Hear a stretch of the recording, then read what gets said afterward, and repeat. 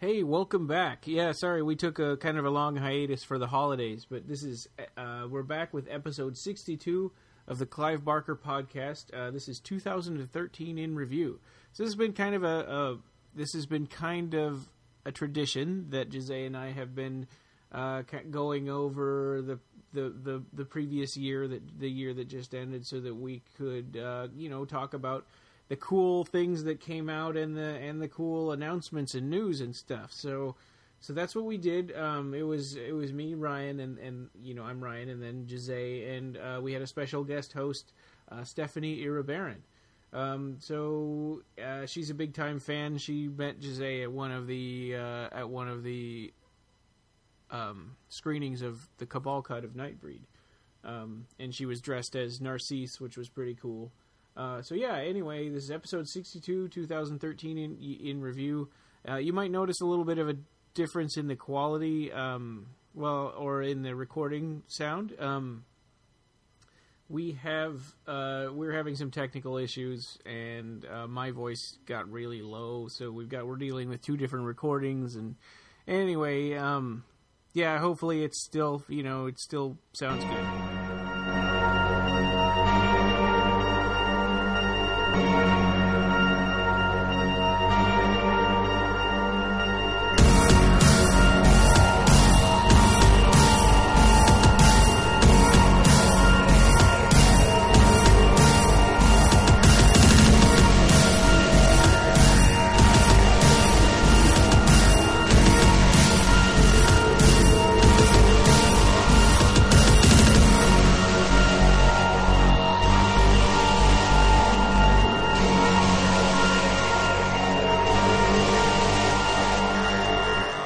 Okay, well, welcome to episode 62 of the Clive Barker podcast. I'm Ryan, and Jose is here also. Hi, guys. And today we have Stephanie Iribarren as our guest host. Hi, Ryan. Hi, Jose. Hey. Hi, hello. It was nice to talk to you again, because I met Stephanie in Convolution Festival a few months ago, where we saw one of the screenings of the Cabal cut, and you came in full Narcisse cosplay, which was really fun, and there's pictures of you on Occupy Midian, so it's nice to meet you again. Yes, thank you. Yeah, it was really interesting to be dressed as Narcisse, and being kind of maybe the only one dressed as a Nightbreed character. Excuse me? Oh, cool. Yeah. I think so. Yeah, I think I've seen somebody at every screening that I've been to. There's at least been one person. Oh, yeah. There's been a lot of Deckers. There's been a lot of Deckers and a lot of Pinheads and different kinds of, in the realm of Clive Barker characters show up. I saw a couple Peliquins. So a very fat Peliquin in Mexico, a pretty chubby guy. That was funny. I was like, man, Peliquin really left himself go. I'm sure he was still cute, though. Peliquin is very cute. Oh, yeah, totally.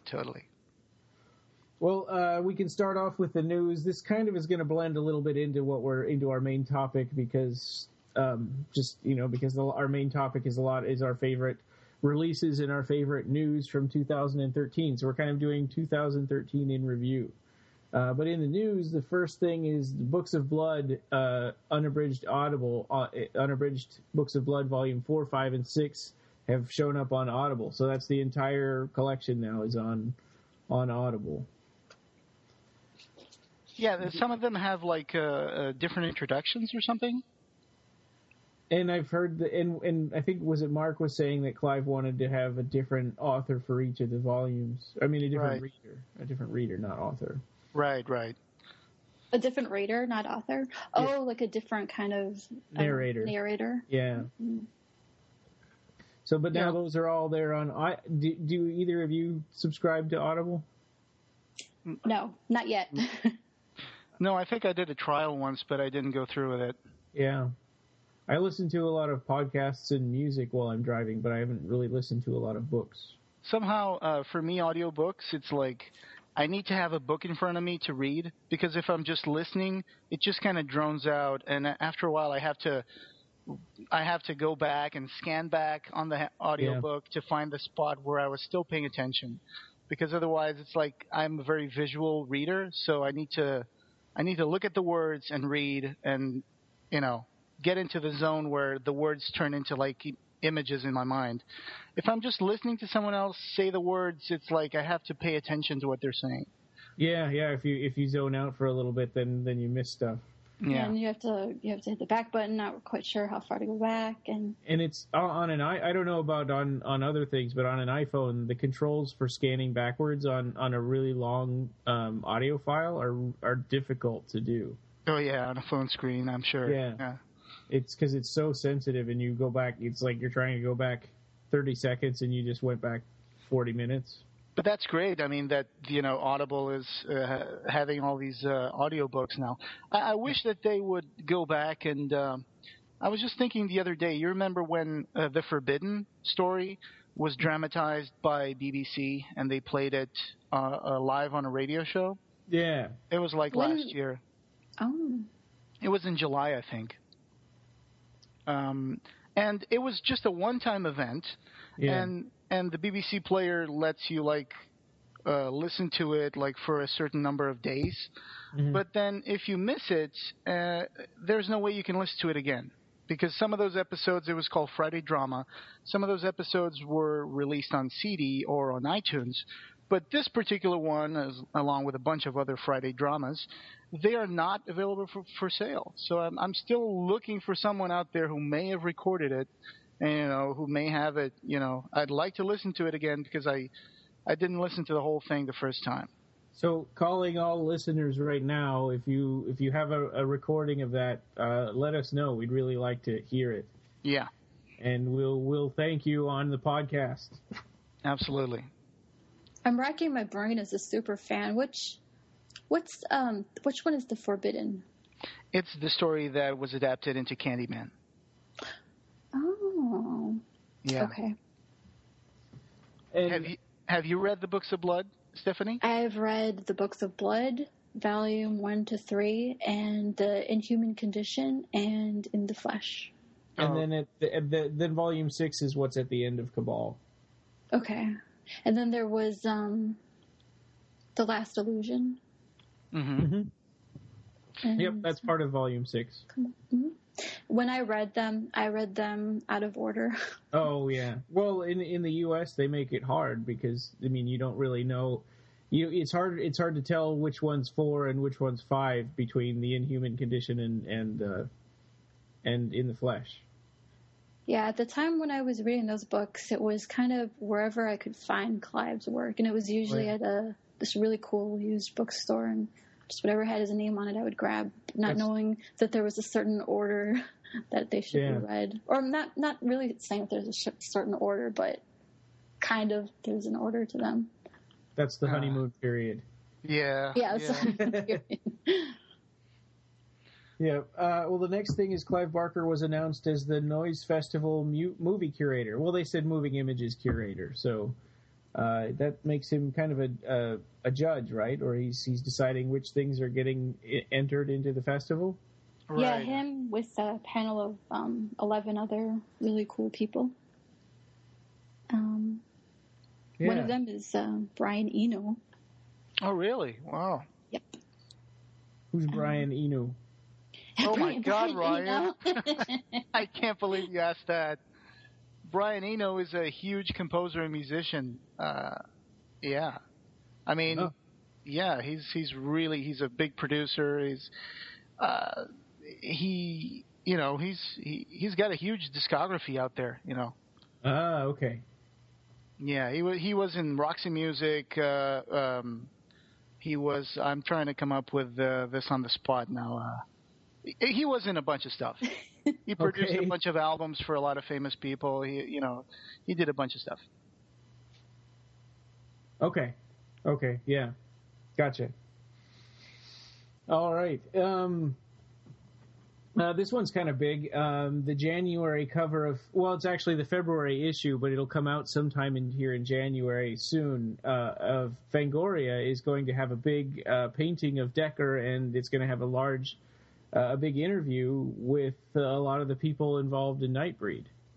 Yeah, that's going to be great. I got mine reserved at the comic store already. I can't wait to have that, Fangoria.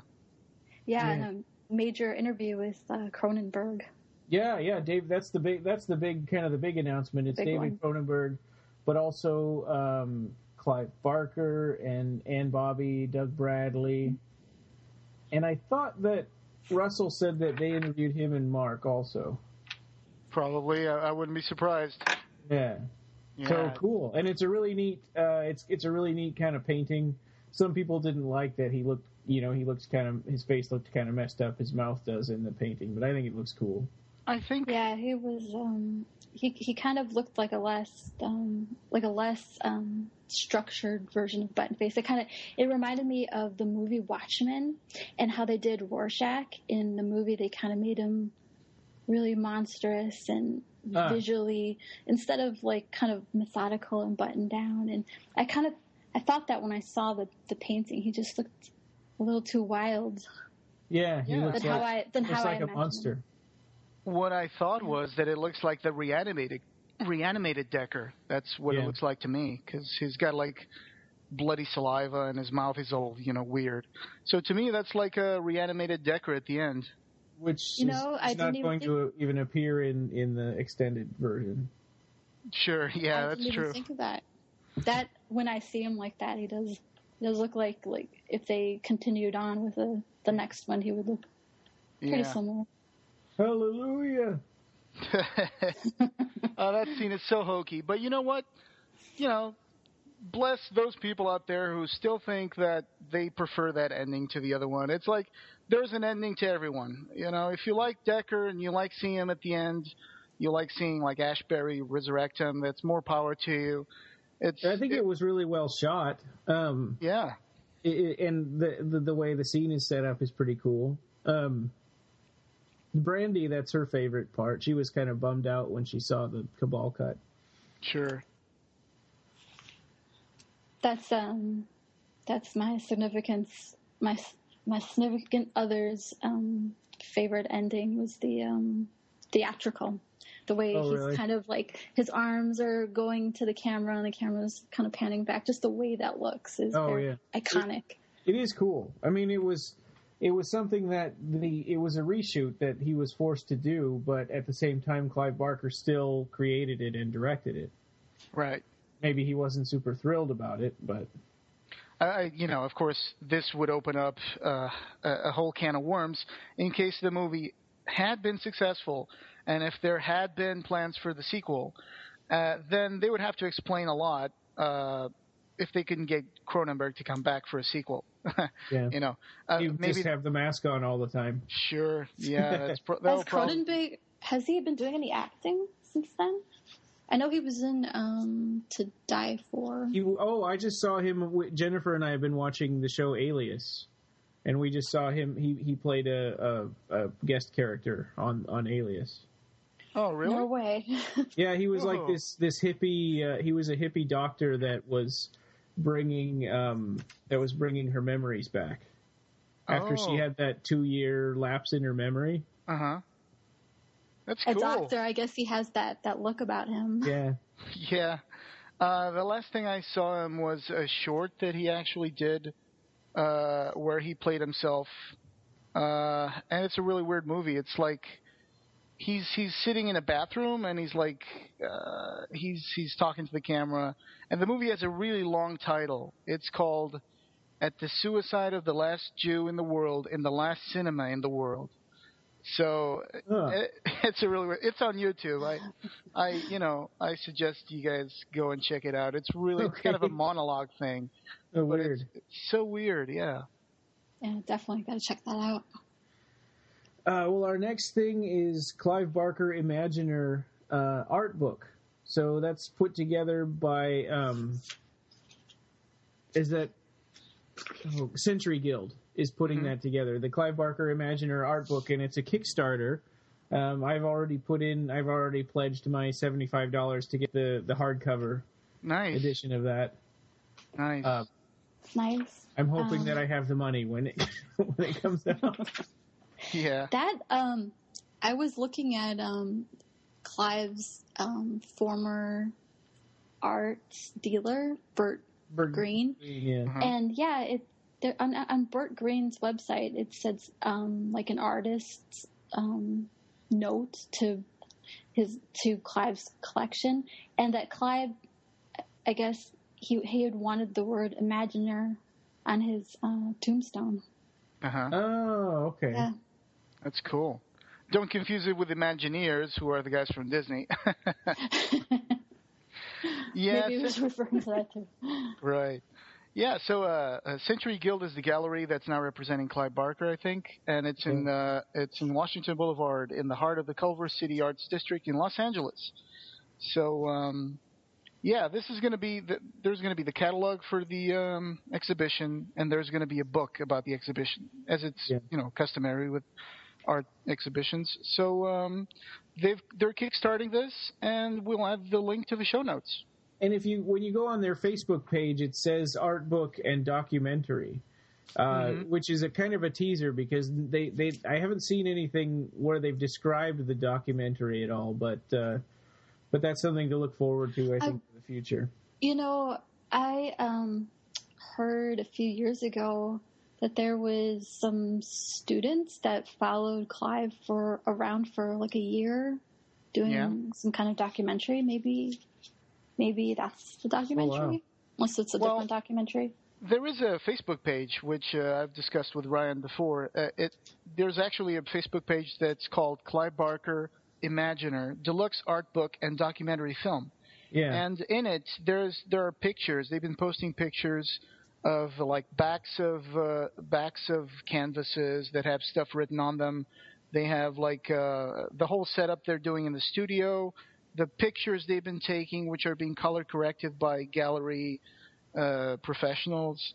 So they have posted pictures of the setup that they have. They've been recording Clive painting for quite some time now. So that's all going to go into the documentary. Well, then they could put it in fast motion. Yeah. So you paint a painting really fast. Yeah. And backwards, too. Oh, boy. Oh my God! Yeah, that reminds me of Alias. Actually, I was noticing that a lot of the episodes of that show, Jennifer Garner walks into the episode in slow motion with like rock music playing. Oh yeah, she. I remember there was always pictures everywhere, and she had this red hair, these big black boots, and very rock and roll. Yeah, and she'd come in slow motion, so I'd call it Snailius.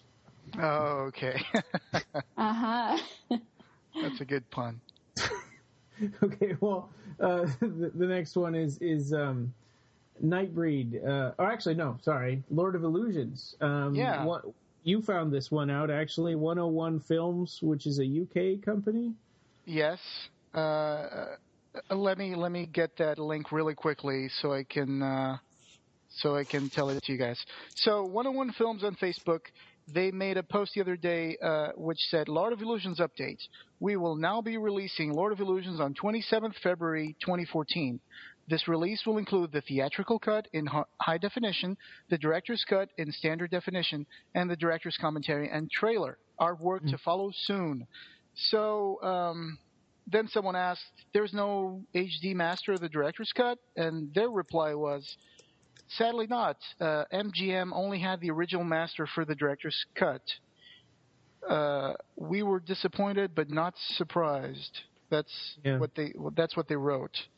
I wonder if they meant the master for the theatrical cut, because they wrote DC on it, and maybe they meant to write TC. That's right. They said DC. I was just realizing that while I was reading it. Yeah, that kind of threw me too. But yeah, but I think what they meant was they only had the master for the standard definition, for the theatrical cut, the one that has 11 minutes chopped out of the movie. Yeah. Which makes sense because for quite some time the MGM HD channel has been playing Lord of Illusions, and it's been playing the cut version, which is the one that shows on TV. Well, and up until recently, the theatrical cut had just disappeared. I mean, the version that everyone has is the director's cut. They didn't make... I think maybe there was a VHS of the theatrical cut, but only for a short time, and it was director's cut after that. Yeah, but at the same time, it's like Netflix has the cut version. MGM HD plays the cut version. Yeah, and apparently now strange. the Blu-ray, it's going to be the cut version is going to be in high definition, while the other one's just going to be standard, 480p or whatever. Yeah, so, that's weird. It doesn't make sense to me because that's what they made the DVD from was the director's cut. So where did it go? I know. I'm more concerned about this 101 Films comment saying the MGM only had the original master for the theatrical cut. Yeah, what were they making the DVD out of? What is it with these studios that they don't save the director's cut, And but when you think about it, they haven't re-released the director's cut in a long time, maybe ever, right? Was there only ever one release of it? Sure, yeah. The 96 or so release. Laserdisc and then DVD. Yeah. And in fact, how long it was? Yeah. It's been a while. And in fact, the director's commentary, he calls it a Laserdisc. Sure, yeah. So let's hope that this means that MGM is trying to save this for a special occasion. I don't know, maybe some kind of anniversary. I would like to believe that, but somehow... and that could be a Region 2 release. So even if some of us will want to have that Blu-ray, but may not be able to play it. It would be coming on 20 years and like a year from now, right? Oh God. Yeah, right? I remember going to see that in the theater. Well, it doesn't feel like it was that long ago. Yeah, I rented it, but I kept newspaper clippings, like movie reviews before it. Yeah, I did. Oh wow! Can you take a picture of those? I have them back home in Wisconsin, so probably not. No. Okay. But next time I go visit over there, I'll go digging through, see what I can find. All right. A funny trivia is that one of the friends of the podcast, which I'm not sure if he wants me to say this, so I'm not going to say his name, but one of our friends has the newspaper from the movie that has the cover with Damour's Wyckoff Street, the thing that they show in the beginning of the movie where the guy goes into the office of Harry Damour and he asks him rough night and he's like, the worst. Oh, yeah. And then there's a newspaper that says private eye involved in something. I don't know exactly what it was, but one of our friends has that newspaper. He bought it, the prop. And he says was the kid really possessed? And he says probably. Yeah. So cool. that's a really cool piece of trivia. I think I can guess who you're going to say. Yeah. I won't say it now because I don't know if he wants me to, Because everybody will mob him and try to steal his newspaper. Maybe he can scan it or take a picture. Yeah. He, I think he took a picture once, but it was in an old forum, and now that forum is gone. So. Oh man. That's too bad. Yeah. So that. And then the director's cut or the extended cut, whatever they're going to end up calling it, of Nightbreed has been delayed. It was their original projection was the summer, but now they're delaying it until fall. And this doesn't bother me. I don't know about you guys, but this doesn't bother me at all. I mean, I'm totally happy to let them take the time that they need to make a nice release of it. Yeah, it's just more time if they're going to record new music or new voiceover or do whatever they need to do to make it smoother. Oh, man, I'm crossing my fingers here because, I hope that they do that, rescore the movie and stuff like that. Oh, there's so much that they can do to the movie. So I'm just excited.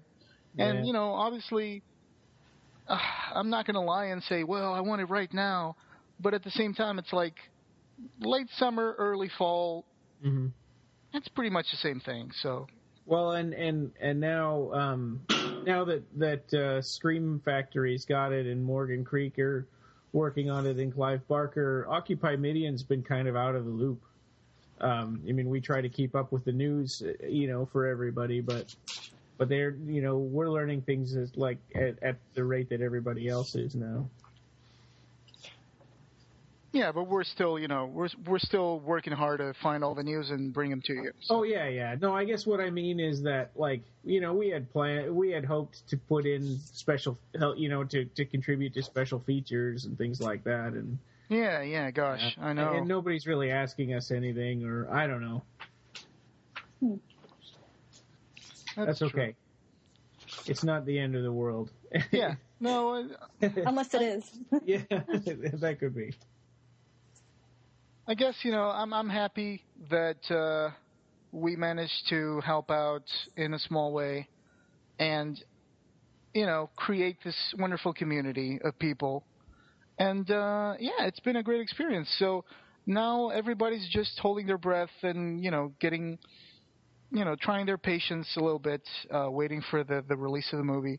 I'm sure when it comes out, everybody's going to be happy and we can move on with our lives, but at the same time, I'm sure we're going to find a bunch of stuff to discuss about the Cabal cut or the director's cut, as it's going to be called. So, the one thing that we still kind of want to be vigilant on is we don't know what's going on with the European release, and the three of us, it doesn't really affect us that much, but that's really important to a lot of people, and it was a British movie. Yeah, and I'm sure that there's as many, if not more, people in Europe who also enjoy Nightbreed. I mean... And they never got a DVD to begin with. No, that's terrible. I mean, they never really got a DVD in a lot of countries in Europe. It's like... I have a version that came out in Portugal, and it was a VHS that I bought from my rental shop. It's like, because there wasn't even like a regular... a mass market. Yeah. There wasn't even a mass market release of Nightbreed in Portugal, for example. So I had to buy the tape from my VHS rental store. After the guy was like done with it, it was like, oh, you like this movie so much, I can sell you the tape. I'm like, really? It's like, yeah. But it cost a bundle, and then DVD came out, and I was hoping for it to come out, but it never did. So... That's pretty much it. Then I got the American DVD. So and it was like a good 5 or 6 years before it came out on DVD. Sure. I mean, is there any since DVDs started? Was there any special introduction on the VHS, like special introduction by Clive Barker or anything? Yes, there was. Yes, there was, and you can find that video on the Seraphim Inc. YouTube channel, and we can leave a link for that in the show notes. Okay, I'm taking a note. Yeah, and it's on the Laserdisc too. Introduction video. So. Yeah, there's a video where he's sitting on a chair, everything is dark, and then he starts talking about the Nightbreed and the darkness and fantasy and all that stuff, and it's a really cool video. And he ends with keeps looking. The camera keeps moving to different angles, and then he turns and looks at the camera and talks again. Yeah, and he's got all these busts lined up with Leroy Gom, Shuna Sassy, and Cabal. I got to see the Leroy Gom and the Cabal busts. They were at his place, right? Yeah. Did he have the little circular glasses on? No, I don't think he had glasses on at all in that video. Going back to European fans, I have an acquaintance who's from England, and I told him one time, I really like Clive Barker. I read his books. I didn't name anything specific. The first thing he said to me was, do you know Nightbreed? I know Nightbreed. And then he said, oh my God, I didn't know like anybody else would know that movie. And wow. It was really cool. Right. That goes to show how obscure it became in Europe as well, because there wasn't DVDs or VHS tapes or anything. I mean, even the DVD that I have that's from Europe, it's an Italian one. I keep going back to this. It's an Italian DVD of the movie. It's called Cabal, and then everybody is dubbed in Italian, and it's a really bad transfer. It's so hokey when I look at that movie. If there is no audio track for English, it's just Italian, and Pelican sounds so funny. Well, in the DVD, the U.S. DVD isn't anything to jump up and down about either. I mean, it's got factoids about Clive Barker that are wrong. and they didn't put the introduction on it. I don't know. It's nice that it's in DVD, but it's not great. Right. It was just a bare bones thing. This one will have a commentary. This one will have, who knows what special features it will have. I'm just excited about it. Probably it's going to have. I would assume deleted scenes. Yeah, for sure. Yeah. It's going to have a oodles of stuff. Yeah. So that's exciting. That's the last news that I have before we get into 2013 in review. Did you guys have any other news? Any other recent stuff? Not really. There's going to be some art prints from Clive Barker available starting from January 13, 2014. Through Century Guild.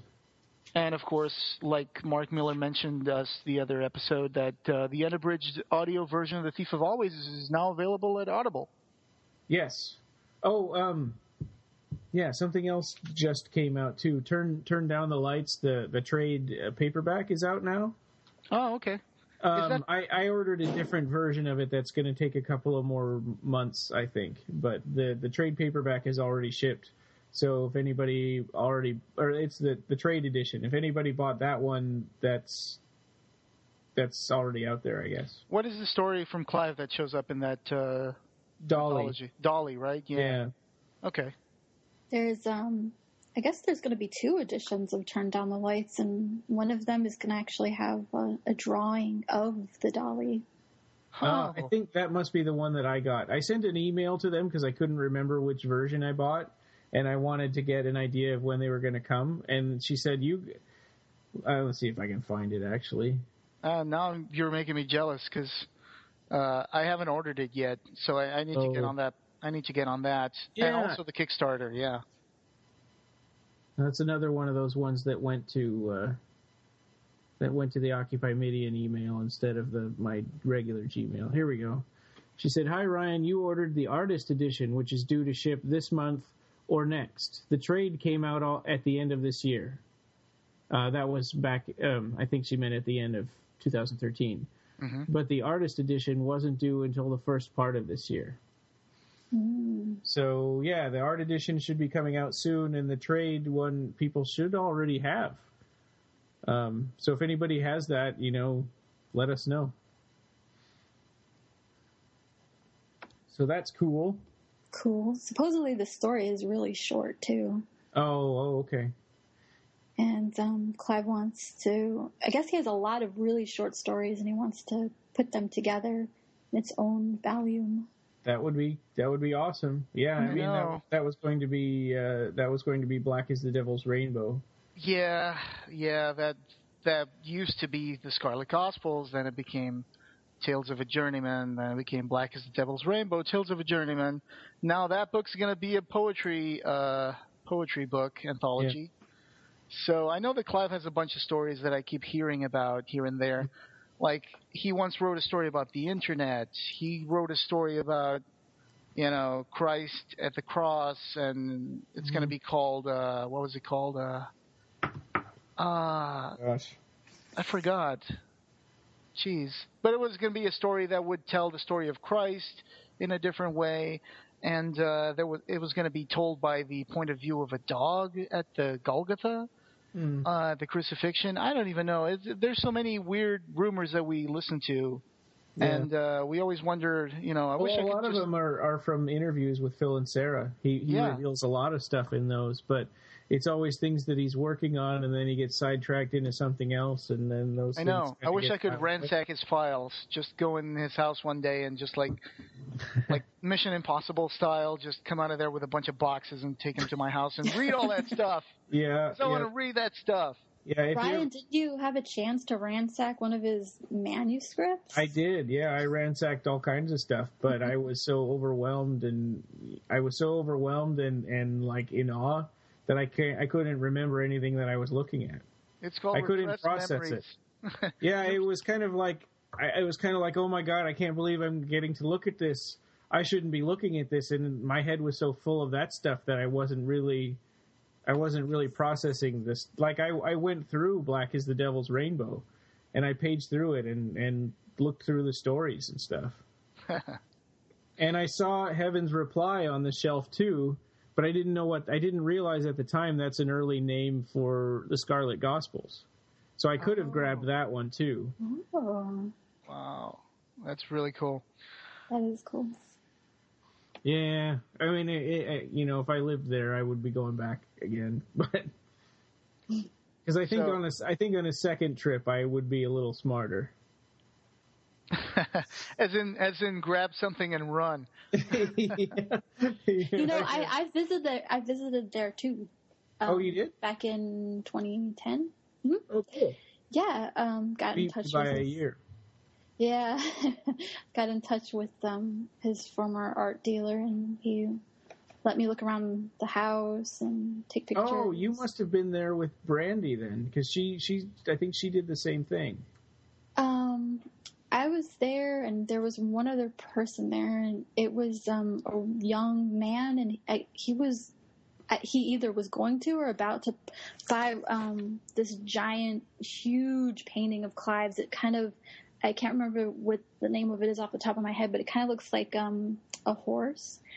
But then when you look closely, it's actually like little pictures, and it looks like the side of a horse or some kind of four-legged creature. Is that black and white? Yeah. I know what you're talking about. Okay. Well, cool. It's kind of weird to see somebody. So you didn't go in? It. Did you go in the studio house or Clive's actual house? I went into the studio house. The one on the left. Yeah, it's like it kind of looks like what I imagine the house in Cold Hard Canyon would look like. A lot of. So it had the Nyx and the Seraphim gate things? Yeah, when you first go through the door, there's a hallway with posters and props and really cool things like that. And then you kind of see like a little kitchen to the left and then to the right, a living room. And the layout of it is really bizarre because it has like these stairs that go down. It just seems like room after room. And really cool place. Cool. Are the doors like arched? Because that's something that really messes with my mind. I guess arched, and I think with bars. I think maybe this little window, like medieval-looking window. Yeah, they're these huge, heavy, solid core doors too. Because I don't like arched doors. For some reason they freak me out. I'm like, it shouldn't be round at the top. It should be flat. I don't know. Do the Hobbit doors freak you out? Yeah, the Hobbit doors. Yeah, a little bit. I don't know. So when I was in the house, I went to the area downstairs where Clive does the paintings, and he had taken these black curtains and put them over the windows so we can see. Actually, I went with Brad. It was for our 10-year anniversary. It was kind of like a surprise for him. I'm like, oh yeah, by the way, when we went to Disneyland, I'm like, oh, by the way, we're going to go to Clive Barker's house tomorrow. Oh my God. And that was pretty cool. And I did something really weird when I was there. So in the actual area where he paints, there was like this wall, and there's all these CDs and I know what you're talking about. Trinkets and things like that. With that circular painting up above them. And I thought, this is really weird, and I feel I'm going to take a picture of this, but I'm not going to show anybody. And I just took all these pictures of the music that he listens to. Oh, cool. Yeah, and I asked, is it okay if I take these pictures? And Bert said, oh, it's cool. Just, I don't post them all up online. And, yeah, that was the same thing they told me. I took pictures of everything. Yeah, I just showed, like, my mom and my dad, and I think that's about it. I've put some up online, but like if Alex posted a picture of something and like, okay, here's my version of that, since he already did it, I think it's probably okay. But I haven't been posting too much of them online. Yeah. So when you were there, it would have been Rob Humphreys and Mark Miller, right? When I was there was this, I can't remember his name, but this really tall guy with long hair. Yeah, that's Rob. That's Rob? Yeah, he's not there anymore, but... Rob Humphreys? Yeah. He was the angel or demon in Lord of Illusions, the guy with the butcher knife wings. Yeah. Oh, what? Little known fact. Look, I would have known that. Yeah. But I do have his business card. Oh, okay. He says, "Taste the darkness to more." Yeah, that's what he says. There's a flashback scene, a dream sequence, and then you see this this guy. I think that's only in the director's cut. Probably. Yeah, I think that's going to be a big letdown when we realize all the stuff that's been cut out again. That was a really good, quick little scene. Yeah. Yeah, that was amazing. With the kid also like switches places with the demon during the flickering of the light, and it's like, taste the darkness the more. Yeah, it's coming for you, or something like that. Kind of reminded me of Constantine, the movie, but before Constantine. Right. Like that feeling. Right. I saw that a long time ago. I think Neil Gaiman may have. I don't want to say something that's wrong, but. Of course, Constantine showed up for the first time in the Swamp Thing comic books. And I think that was written by Alan Moore. And he wanted like a detective that was like involved in supernatural stuff. And I wouldn't be surprised if that was kind of inspired by, Harry D'Amour some way. But I don't want to say that because Alan Moore is a big deal. And he also has a lot of like great ideas. So, but I think it's really difficult to think about the concept of a supernatural detective that doesn't involve talking about Constantine, Harry D'Amour, and Dylan Dog, But I don't mean to alarm you, but Alan Moore's on his way to your house right now. Well, that would be fine by me. I got a few things he could sign right there on the shelf. And David Duchovny and Gillian Anderson are just rolling their eyes. Yeah. Yeah. What's really weird about Constantine is that Keanu Reeves would be the last person on my mind to cast as Constantine. He actually looks more like Sting in the comic book. But, Yeah. Sting wasn't a super great actor, though. No. Well, 2013 in review, the first thing I wanted to go through was releases. There haven't been a huge amount of them, but there's the things on Audible. This one was kind of cool. The abridged version of The Hellbound Heart, which is read by Clive Barker, used to only be available on audio cassette. Now you can get that on Audible. Oh, great.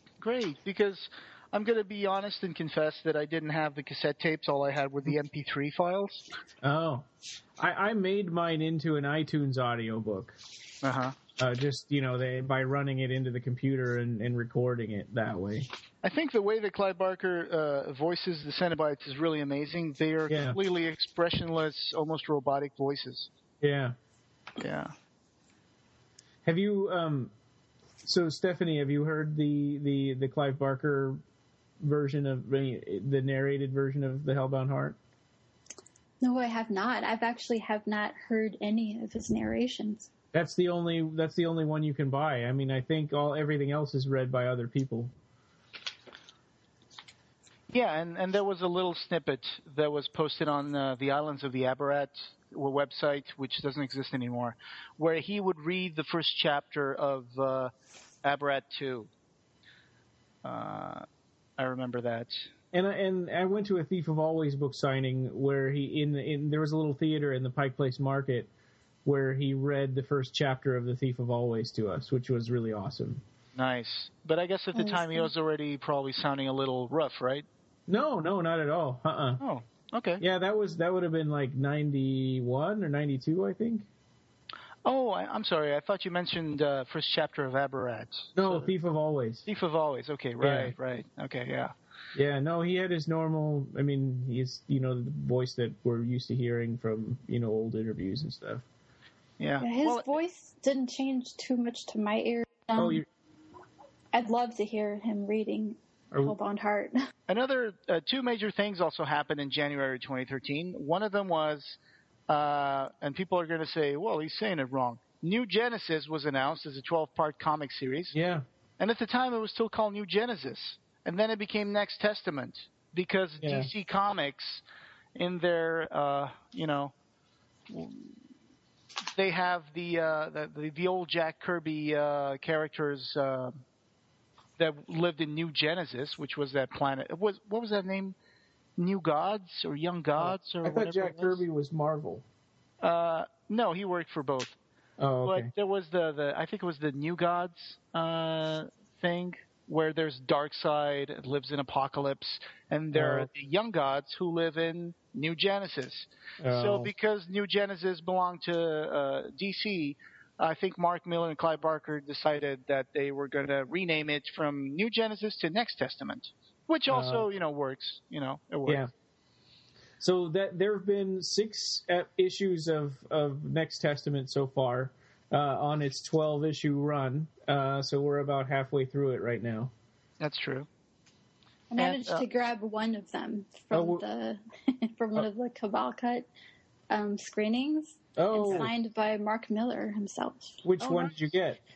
Just some random number. I haven't opened it up yet. Well, because I kind of want to read the first ones. This was at the screening in the Egyptian Theater in Hollywood back in gotcha, yeah. October. Mm-hmm. So Mark had a table there then? Actually, I kind of stuck around after the show, and he was just talking with fans, and I just kind of walked up to him and started chatting with them. Oh, cool.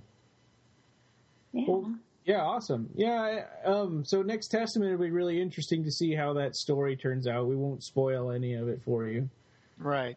I remember you sent me 1 or 2 signed copies of Next Testament. Unfortunately, at the time, Hurricane Sandy, was it Hurricane Sandy that hit New York and the other areas? And the package you sent me was like 5 months late for some reason. That was when you were in Portugal. Yeah, and it was all busted up. It seemed like someone had played like a soccer match with the package, and I guess it hit the post office. Those were Hellraiser issues, right? That were signed by Mark. I think you sent me right. They were Hellraiser issues, right? Yeah, that's true. Yeah, they were from the Mark Miller period. Okay. Yeah. That's the other comic is that Hellraiser: The Dark Watch. Even though it's a continuation of the other Hellraiser series that got started last year or the year before. But the Dark Watch started in 2013. Right. And January 2013 was also a month where Clive Barker received the Bram Stoker Award for Lifetime Achievement.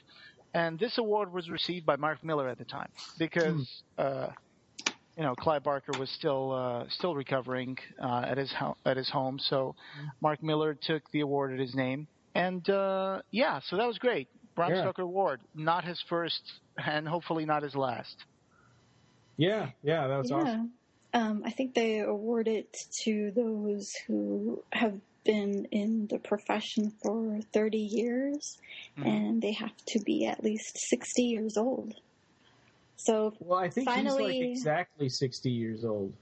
Finally getting this really cool credit. Yeah. Right. Because Clive Barker was born in 52, I think. Yeah. So we've kind of moved on into announcements and news, and we went through the releases already. There really haven't been that many releases, but there's been a lot of exciting news. So I think that, and news and announcements, so I think that means we're going to see a really good year next year. Yeah, and actually I need to make a correction because those 2 things that I just said, they happened not in January. They were already in February. I'm sorry about that. Oh, okay. Yeah, no problem. And then the next one we have on our list is Clive confirmed on Facebook that Oliver Parker would be directing the Thief of Always live-action film. So Oliver Parker is Peliquin. And the moving man in Hellraiser. Yes. Yeah. The guy who says, she's got her mother's looks. Her mother's dead. Yeah, so, I mean, that's awesome, and we really, really hope that comes through this time. Mm-hmm. Yeah, because it's not the first time that someone tried to adapt The Thief of Always, but I'm putting my money on, Oliver Parker for this because he's a well-respected director, and he's got a lot of awards in his belt. Yeah. So. Yeah, and if it's live action, then maybe will get done sometime in 2014. Yeah, let's hope this one's the one. Yeah. Oh, man, that would be awesome. Yeah. And then he had also announced David Barron's involvement in the Aberrat movies. So, I mean, we had all kind of given, just like Thief of Always, we'd all kind of given up on the idea of Aberrat movies, because it had almost been put together a few times and then fallen apart. But it seems like there's still an ongoing hope for those. Well, I'm on the fence regarding Aberrat movies because Aberrat's already such a visual package, such a visual story that I almost fail to see the point of making a movie out of it. But I understand that it is a pretty cool idea. Yeah, but I'll take it. I'd love to see that. Yeah, I just think that Clive Barker's style is so amazing, and it's already pretty visual. It's like the complete thing there. You got the words, you got the visuals, and I wonder if they'll mimic his style of painting. Some of the things would be hard to see alive. Mm-hmm. Like the brothers, John Moot and John Mischief. John Mischief? Oh yeah. Well, we saw when they did that trailer for Aberrat 3. They animated a little bit the beautiful moment painting. Yeah, it was animated paintings. But it was done in the style of what do they call that nowadays? Those animated comic books. Mm-hmm. Yeah. Motion comic books, where they grab the artwork and then they just do something in Flash and animate the words and the mouth and stuff. It's a little weird, but I hope that if they do an animation, that it's going to be. If they use Clive Barker's style, I'm sure they'll find a way to make it work. Boy, that would be something, though. That would be really interesting. There'd be nothing like that. It'll give us a lot to talk about. Yeah, absolutely. How it's done, and how it differs from what you envisioned, and what was left out, and we still have 2 more books to go, so we don't know how the series is going to end. Just don't let Seth MacFarlane adapt Aberrat. God. Oh, that's horrifying. Yeah. You don't want to hear John Mischief say, "You think that's bad? Remember the time I was drunk and puked on the Sea of Isabella," and then cut to, whatever. I'm sorry, guys. March of 2013, we covered the Sex, Death, and Starshine showed up in the Mammoth Book of Zombies. The U.S. paperback edition of Absolute Midnight came out, and Lost Souls showed up in the Mammoth Angels and Demons anthology. Yeah. And I think those are all nice. That was also around the time where the Books of Blood started coming out on Kindle editions. Yes. Yeah. So, and those are all nice. Of course, you want more people to get introduced to Clive Barker's stories.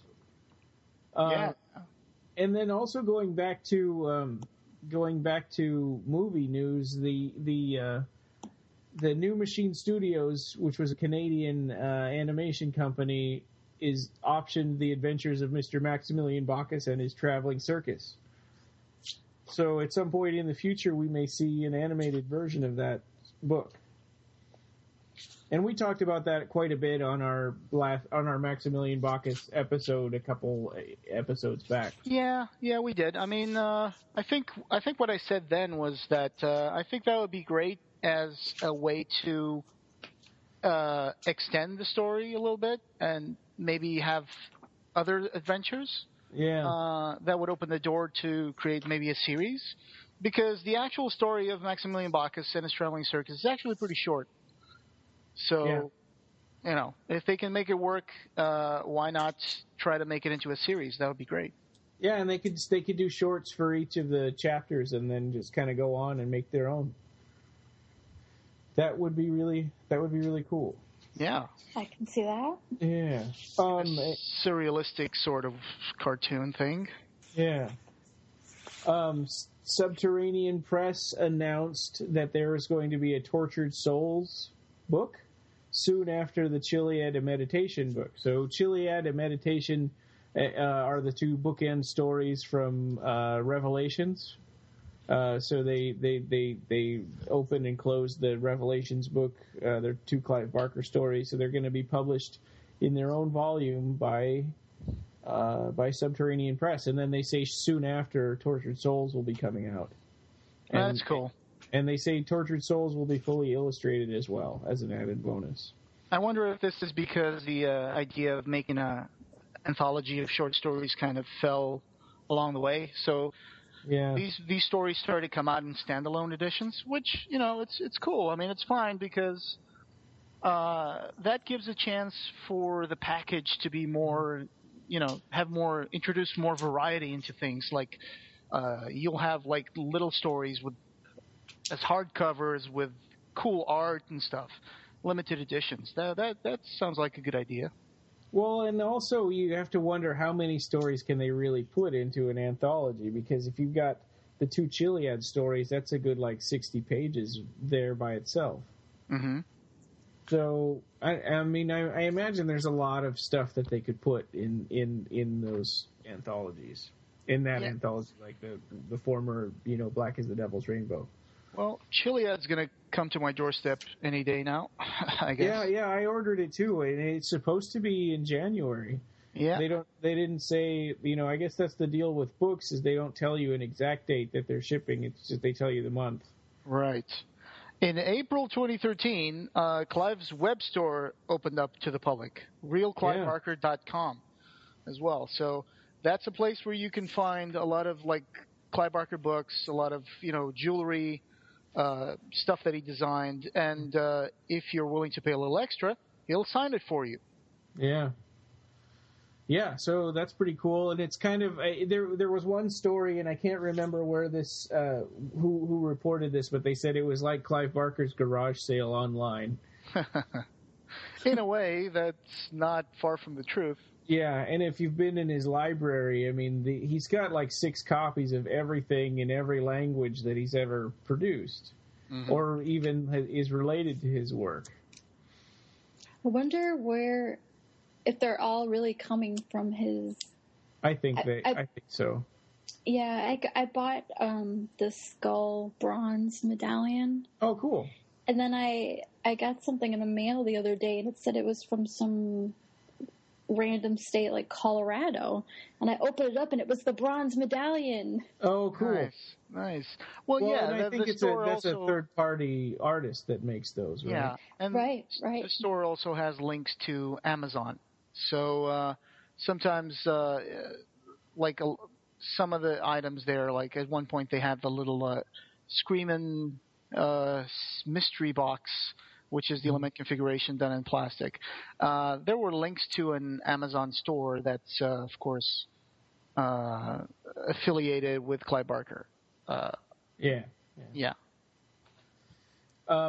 Let's see. What else happened? Century Guild, we talked about that quite a bit already. The announcement that Shout Factory was picking up the Cabal cut, was picking up the extended edition of Nightbreed. That was kind of a huge victory for Occupy Midian. Everybody was celebrating. It was awesome. There was the looming question: did they ever find the negatives? And no, they didn't. It's going to be restored from work print and the material from the theatrical cut. Right. In May, you mentioned the Oliver Parker confirmation as director of the Thief feature, also David Barron's involvement with the Abrad movie project. In June, we had that Odyssey 2 Deviant Art collaborative fiction project. Yeah. Which was pretty interesting. I mean, the final product was actually a very entertaining story. There was a lot of great art there. It was set up by Clive Barker's social media content creator at the time, Alex, who managed his DeviantArt page. Mm-hmm. So that was pretty cool. Did Alex set that up? Yeah, I think it was him, right? No, I didn't. Yeah, I thought it was a guy from DeviantArt. Oh, well, yeah, the Odyssey 1 was created by another person from DeviantArt, but I think that Alex helped it happen, right? Okay. Yeah. Yeah, and Clive, of course, wrote the first chapter, and then everybody added to it. Exactly. And that's also June of 2013 is when Jonas Cease and Del Howison opened up submissions for a new Nightbreed-related anthology. Yeah. Which was called Midian Unmade, which I've been rejected from. Me too. And you too. So Stephanie, did you put a story into that?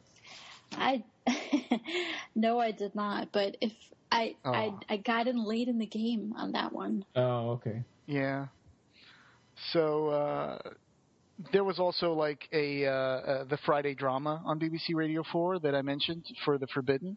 That was also in June of 2013. And then there were a bunch of like Nightbreed Cabalcad screenings all around the world, like Mexico. And, so Stephanie, you've been to two screenings? I have been to 2 screenings. The Egyptian and then the Burlingame? In the Burlingame, yep. Vastly different audience size, but still each one very memorable. True. The Burlingame one we must have been like, I don't know, maybe 50 people or something like that. Wow, really? Is that it?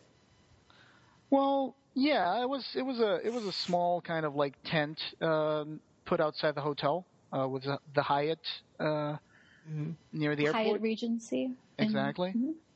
Yeah. Yeah, it made it very intimate. Mm-hmm.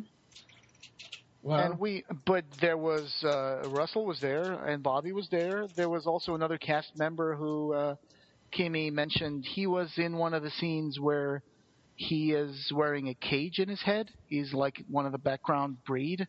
Oh yeah. Mm-hmm. And he was also in another scene. He's the guy. Well, he's in the flashback scene where they show the Inquisition and people being thrown in a fiery pit, and someone's getting something hammered into their heads, and he's got a cage around his head, and he's sitting in a chair. So I think that was the guy. And he's also one of the guys who looks up when the Sons of the Free explode their trip mines who are installed all over the cemetery. Oh, and things started crumbling down, and one of the guys looks up, and it's like him. So he was there. Well, that's pretty cool. I don't remember his name. I think it was John. Awesome. Well, I went to the first one at Mad Monster Party in Charlotte, North Carolina, and then I went to one in New Jersey because they had the Hellraiser reunion there, and then the Portland one. Yeah, I almost went to that one. Yes, that was part of the reason that I went, is because you were going to go. Oh, sorry. Have you guys met each other in person before? Yes. He was at my wedding. Yeah. He was practically my best man. That was fun. We met in Vegas. Yeah, that was awesome. Time. Yeah. In July, that was also the month where finally they announced that Scream Factory was going to release Nightbreed. Where they did that panel with Mark Miller, and there was this cryptic Facebook message from Clive Barker where they said, in about an hour, I'm going to, make an announcement about, Nightbreed. It's going to be really cool. Well, he didn't say it was about Nightbreed, but we kind of figured it was. Well, and then Mark Miller did a Twitter thing saying that for some reason I'm supposed to go to the Shout Factory panel. Well, he said he was going to a panel, right? He did. Did he say Shout Factory? Yeah, he did. So okay, right. So he gave it away. We didn't announce that to everybody because we didn't want to give stuff away, be the people to give stuff away. But if you put those two things together, you kind of knew what was happening. Right. I thought at the time he said he had to be in a panel, but we pretty much, we were like, I don't want to scream out anything, but I think I'm not a gossip factory. But I was doing like crazy stuff on we don't want to shout Yeah. But then that was cool. That's when they finally decided that, hey, they came out and said, we're going to release it. there's a deal that was put in place. We just closed the deal an hour before, the announcement. They were like, okay, well, let's do it. So that was great. That was when all the fans were like, oh my God, that's amazing. We finally did it. That was the culmination of a lot of effort from Occupy Midian and Russell Charrington, Jimmy Johnson, everybody, Mark Miller. And a lot of people, I think, at that point were expecting the movie to come out really soon. Yeah. So and it's no, they just announced that they're starting it. Right. Yeah. They announced that the deal is in place. Now they have to work on it. They have to clean it up. They have to set a date. A lot of people were like, "Oh, so when is it coming out? Is it coming out next month or something? Are they going to put it online? Yeah, they put it on iTunes." They didn't even get the videotapes from Mark until a couple of months after that. Right. So that was great. So July, that was 1 year and a few months since Occupy Midian had started, I think. Right. Yeah, so it looks like Occupy Midian's going to be around for a little while longer because it's going to be the fall of 2014 when the movie comes out, which is nice. I mean, that's in time for Halloween. Yeah, and at this time, I think there was also the announcement that Fiddle Black was going to release Cabal and other annotations, right? Well, not only, I mean, it was an announcement that it's like, here it is, you can buy it right now. Right. So that wasn't even a pre-announcement. I guess there was a pre-announcement a year earlier. And we're thinking about doing this edition. That's what they did. Yeah, and then we'd all kind of forgotten about it, or at least I had. And then all of a sudden it came back, and it's like, okay, this is ready. You can buy it. You can order it now. Yeah. There's only 300 of them. That was cool. Also, we started this conversation talking about Lord of Illusions and Scott Bakula and Harry D'Amour. In August of 2013, Lost Souls was reprinted in Nightmare Magazine, and they put it back online. Because at the time, I think the only place where you could read Lost Souls was at the old CliveBarker.com website. It's still there, I think. Okay, yeah, well, it's still there. It's not many people go there, I guess, anymore. Because the webmaster, I've been talking to him on email now. Oh, really? Cool. Yeah, he might join us sometime. Oh, that'd be nice.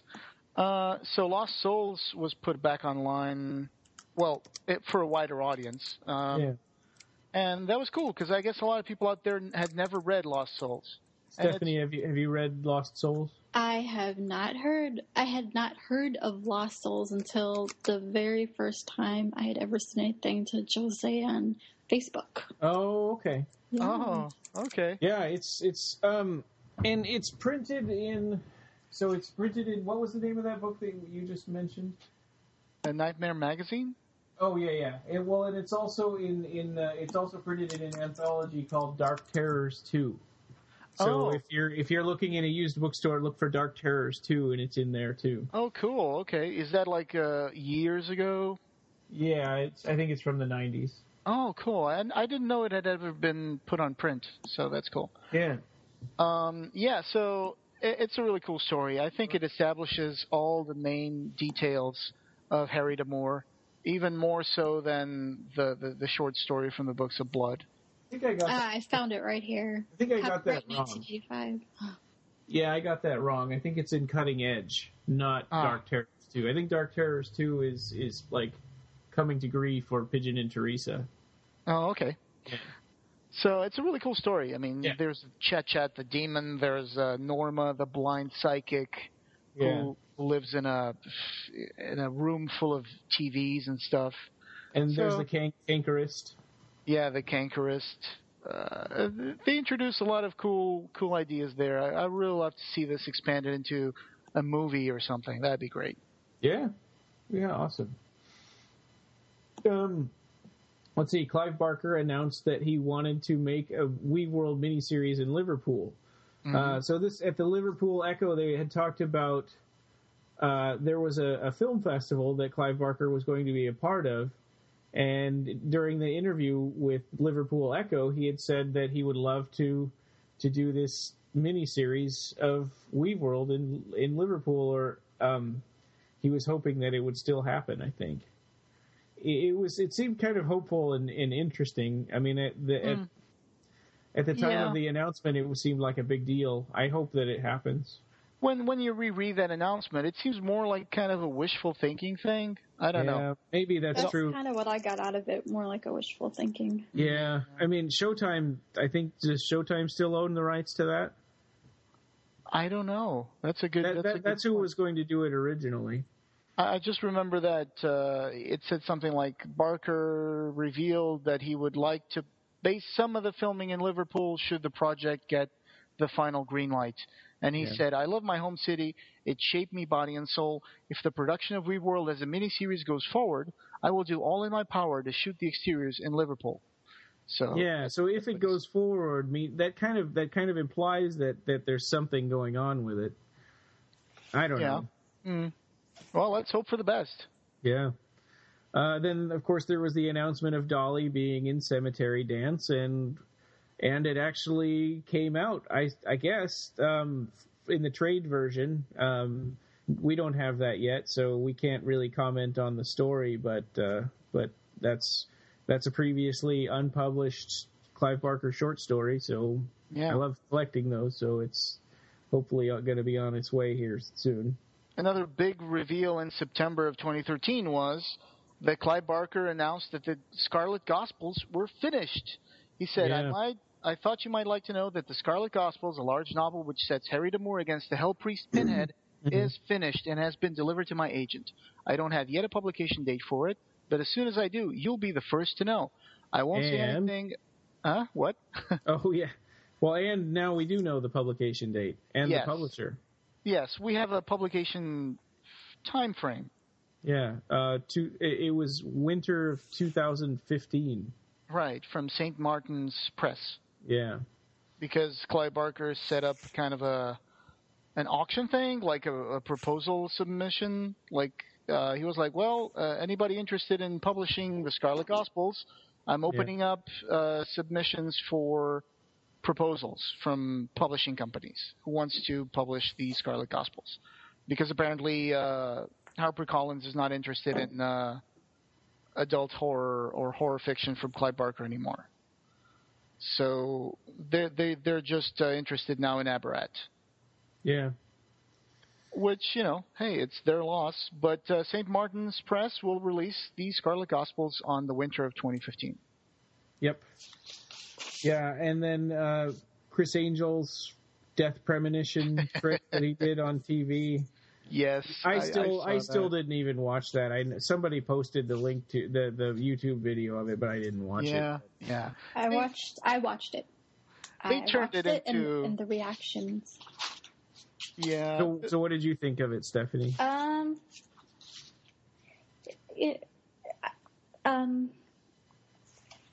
It had me in it had me held in some amount of suspense watching it, but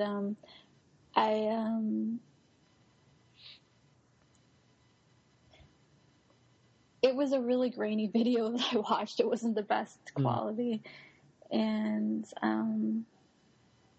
I just found myself making a lot of comparisons with the movie Lord of Illusions.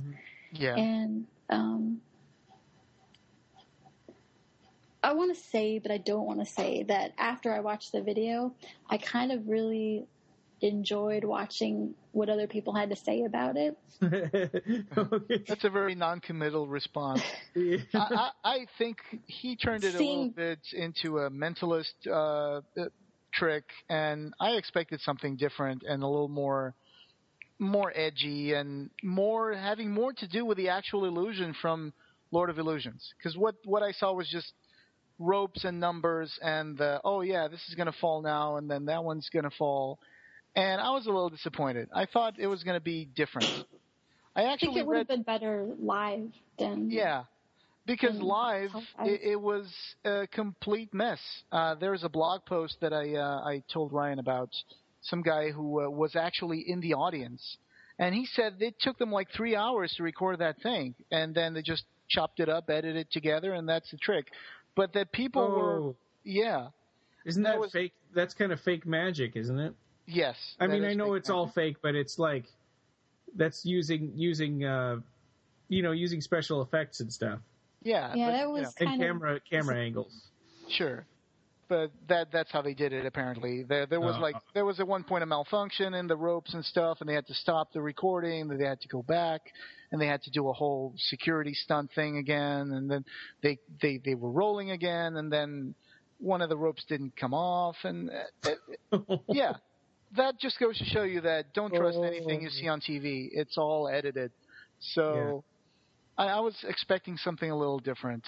How would you like to have been there in the audience if it really took 3 hours to do that? You would have been bored because the guy was like, there were people that were trying to leave and they were in this like little squared off section with like bars around them. And the guys from the production were like, no, you got to be in there for a bit. We're still not done. And people were like, I just want to go, man. Yeah, I think somebody was saying in the reaction videos, if you make a lot of hoopla as a reaction, you'll probably get on TV, even though you're just kind of faking it. Yeah. So, hey, that's, David Copperfield never really go through the Wall of China. He didn't really levitate over the Grand Canyon. So I'm not surprised that magic for TV has, camera tricks. Yeah. That said, it was still good to see Lord of Illusions being referenced in a Chris Angel trick. That's what we can take away from that. Yeah. And Clive Barker introduced the trick on TV. He had a little video shot in his house saying, Chris Angel is our Lord of Illusions, blah, blah, blah. Yeah. Which, okay, it's fine. It's not the first time that Clive Barker and Chris Angel have worked together. Back in the 90s, Clive Barker actually did some spoken word stuff as an introduction for a Chris Angel music album, which at the time it was not a Chris Angel solo career thing. It was like he was in a band, and it was called Stardust, I think. Mm-hmm. I forgot the name of that, but I told you about it, Ryan, a while ago, right? Yeah. And I remember when that happened. Yeah. So yeah, it was cool. It was cool, but at the same time, it was a little disappointing. It doesn't reflect on Clive or Lord of Illusions at all. It reflects more on Chris Angel, from my part, my disappointment, and so that was my feedback on this. Yeah. Yeah, and then Midnight Meat Train was announced as to get a standalone edition by Dark Regions Press. Cool. And that one, I think it's sold out really fast. I mean, I think the first day they sent out another announcement saying, it's already 50% sold out. So it's a very limited edition. It has a lot of cool artwork in it. I can't even remember if I ordered it or not now. And I think it's bound in alligator skin. One of the editions is. One of them. Yeah. Oh. One of the more expensive ones. Really?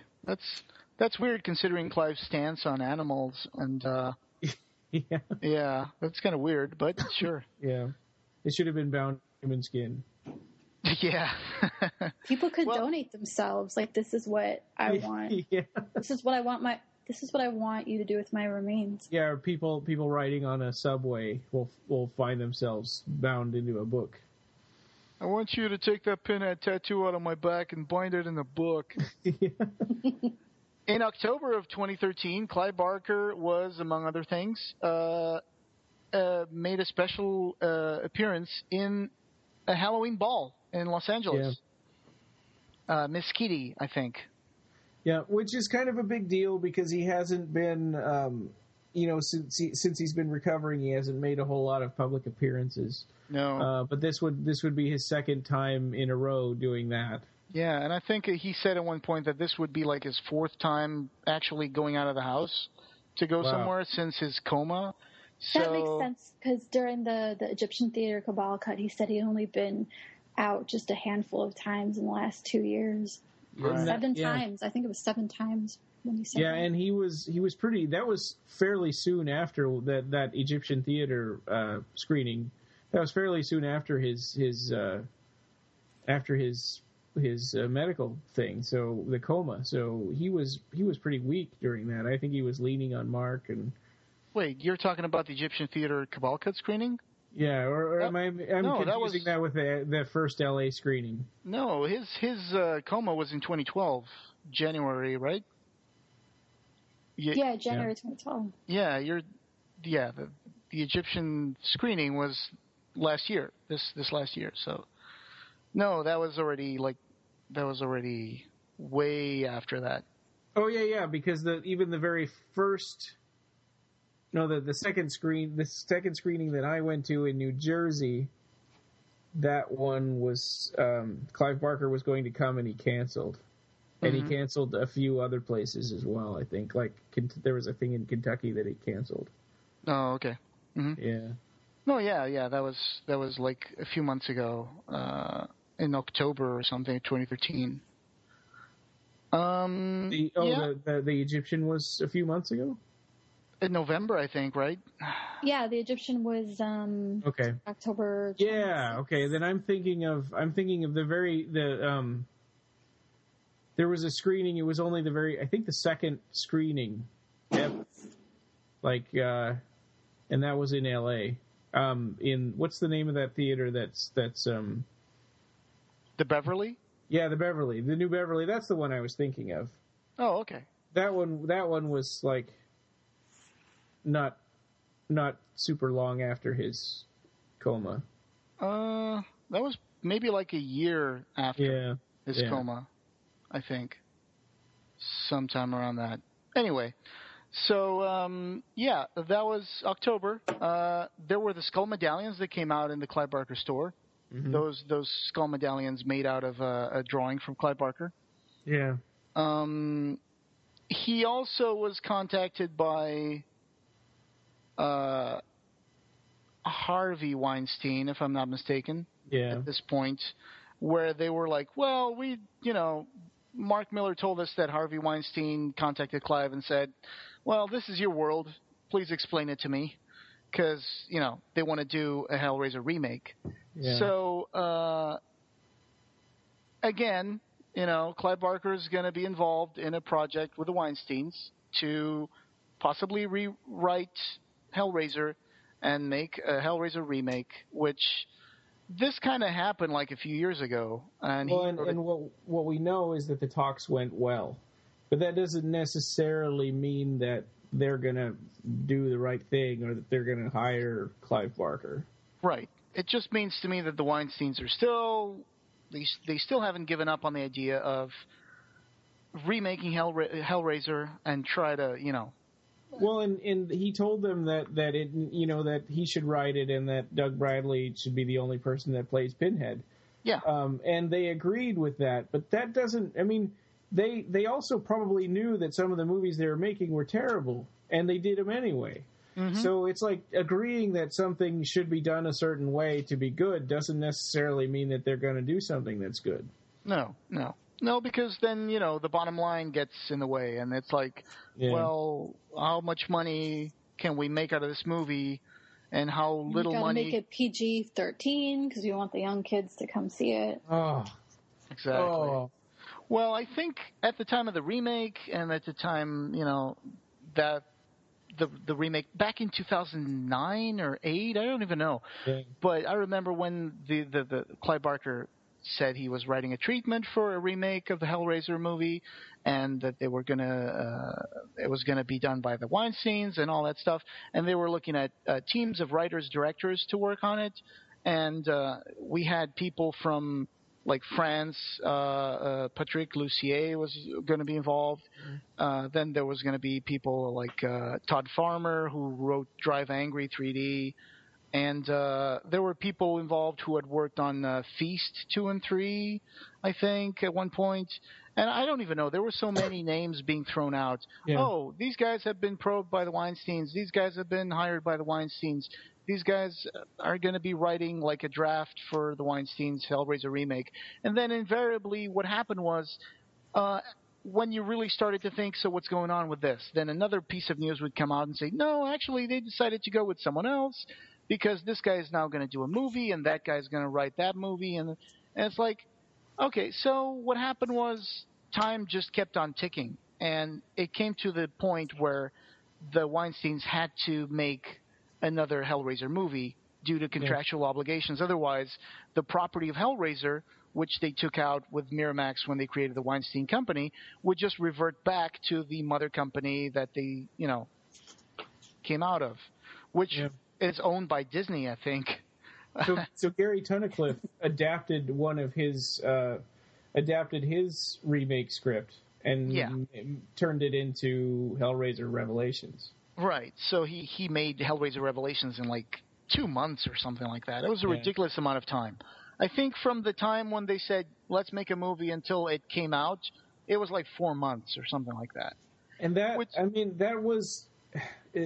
movie is sickening, and it was a nail in the coffin. I mean, it was a final nail in the coffin of Hellraiser. Yeah, and it's weird that there are people who defend that movie like really, really actively. There are people who say, well, that's still a really good movie. All the elements are there, and there's a twist, and there's this and that. And I'm like, yeah, but it's the way it's made. It's so cheaply made that you don't really – the story is not – it's all mediocre. It's nothing in there is impressive. The acting is horrible. The twist is stupid, and there's a lot of elements that are lifted directly from the original Hellraiser because it had elements of a remake in it. Yeah, it was just quick and easy to reference. It was just quick and easy references to the original movie.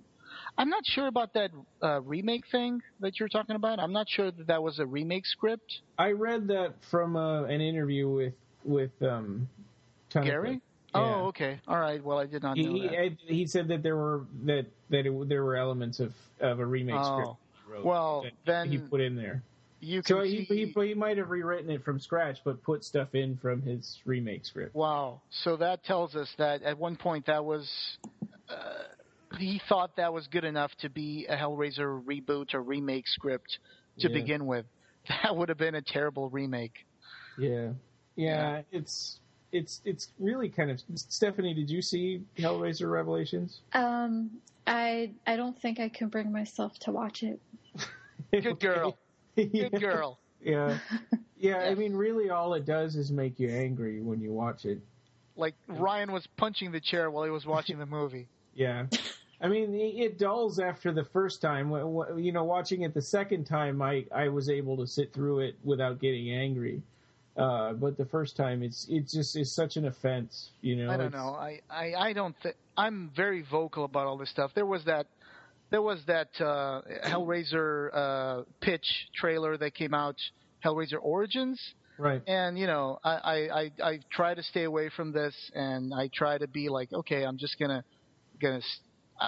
But it's like I don't want Hellraiser remade. I don't want it remade. Yeah. If you're going to do anything with Hellraiser, just do like a good movie. But you don't have to negate all the stuff that came before, especially Hellraiser 1 and 2. You don't have to say that, well, we're just going to remake it for a new audience and, with better special effects. And it's like, it's not about that. It's not about that. That's not what made it great. It was the story. It was the characters. It was the Cenobites. And lightning doesn't strike twice in the same place, and I don't believe that any remake adds anything good to any franchise. Well, in Hellraiser Origins, I mean, Paul Gerard said that he was in talks with the Weinsteins. So in a way, I mean, those might be Clive Barker's project, and that project might be competing stories. Competing remake. Yeah, so if they could at least make it take place in a different period of time, maybe they would bring something different to the table. Yeah, different Cenobites too. I mean, what's wrong with that? Yeah, well, I mean, the only thing they did at one point, they tried to do that with Hellraiser 4, except of course it went sour because there wasn't enough money, and then they started like interfering, and then it just became like a big mess production. Yeah. It became an Alan Smithy movie, but that was that killed the theatrical movies, and that's what put them to direct-to-video and made them start being, really terrible. That was sad. That was a sad time. Yeah. So November 2013 sees the first publication of The Candle in the Cloud, along with The Wood on the Hill. Clive Barker's first tales. Clive Barker's first tales, exactly. He wrote it while he was like 12 17? And 17 or something like that. Yeah. Yeah. Candle in the Cloud was like when he was a preteen. and then the wood. It's the other. Wood on the Wood Hill. on the Hill is when he was a preteen, and then Candle in the Cloud is when he was older. It's a little more ambitious. It's a bigger story. It's like a little novel. So yeah, and the Wood on the Hill was previously released, but Candle in the Cloud has never been published.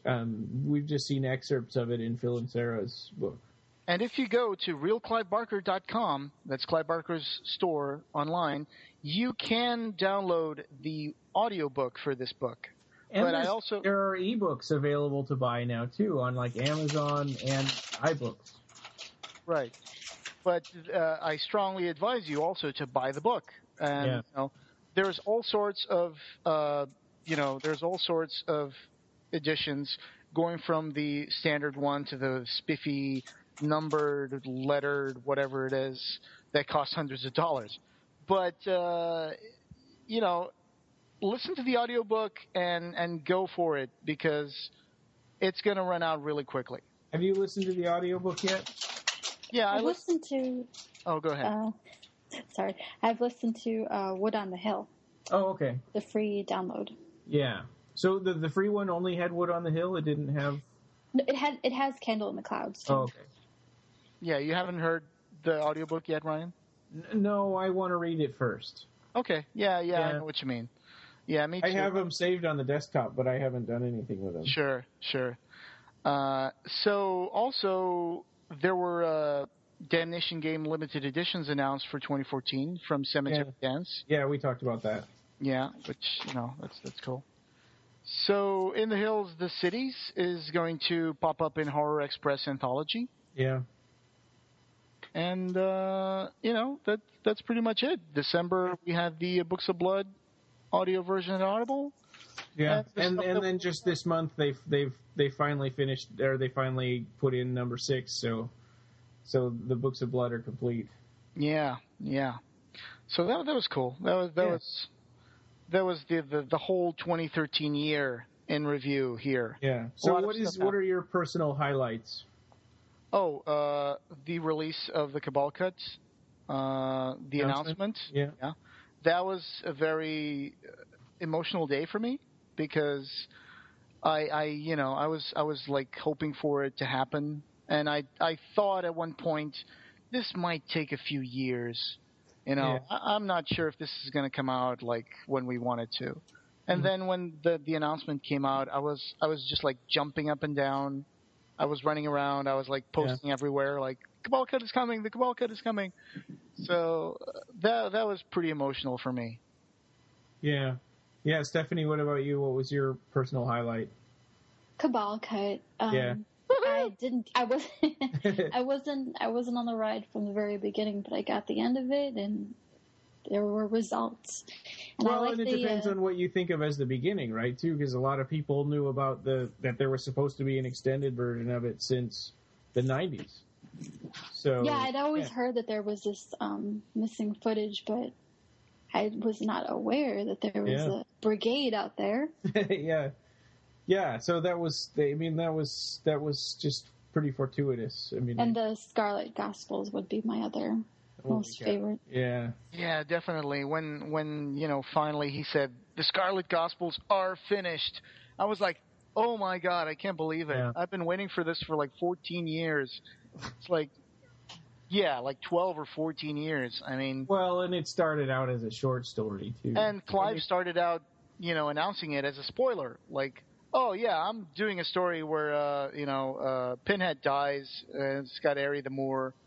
And I'm like, what are you doing? You're giving away the thing. But he's like, sorry to Doug Bradley, but I'm killing off Pinhead. Yeah, and I was like, oh man, he's just like said a major spoiler, and now everybody knows that. But it might have changed. I mean, it's probably changed quite a bit from his original idea as a short story. Yeah, I mean, look at what they've been doing with the comic books. It's like Pinhead has become kind of like anybody can be Pinhead, as long as they just stick the pins and put the garb on, they become Pinhead in hell. Well, and I think his original thinking was that, he was tired of other people messing up the Hellraiser universe, and he wanted to kind of put his own pin in it, I guess you could say. Say like, okay, this is the Clive Barker version of what happens in Hellraiser, and this is the end, and I'm killing Pinhead because I'm so sick of all these sequels. Yeah, but then Harvey Weinstein showed up and was like, "Hey, we want you to remake Hellraiser." Right, right. But I think my point is, I think that the story took on a life of its own, and it went from a short story to a novella to a novel, and it separated itself out from the collection of short stories and became its own thing, and it's probably the story's evolved. Yeah. So that was the other moment that Stephanie said is when they said the Scarlet Gospels are finished. What about your moments, Ryan? Those two for sure, definitely. I mean, we've been working so hard on Occupy Midian, and just to hear that there's actually going to be a release was huge. That and of course the Scarlet Gospels. But then again, it's October. It's like winter 2015 is when it's going to come out. So I'm trying not to get super excited because it's a long wait still. I think Clive Barker's First Tales. Really? For me, I love collecting, these rare stories and stuff. Yeah. Yeah, so I think, and Dolly too. I mean, and that's not a super exciting. I mean, I know that's not like a super like mega release or anything, but I'm really excited about that too. That too, definitely. I mean, I was very excited as well because of Candle in the Cloud. I had already read The Wood on the Hill years ago when I read Douglas E. Winter's authorized biography of Clive Barker. And we read it again for the one of Rare our Stories. Yeah, the Rare Stories episode. So I understood it was going to be around the same kind of like style that had Wood on the Hill, Maximilian Bacchus. So Candle in the Cloud, I'm still waiting also to buy the book before I hear the audiobook.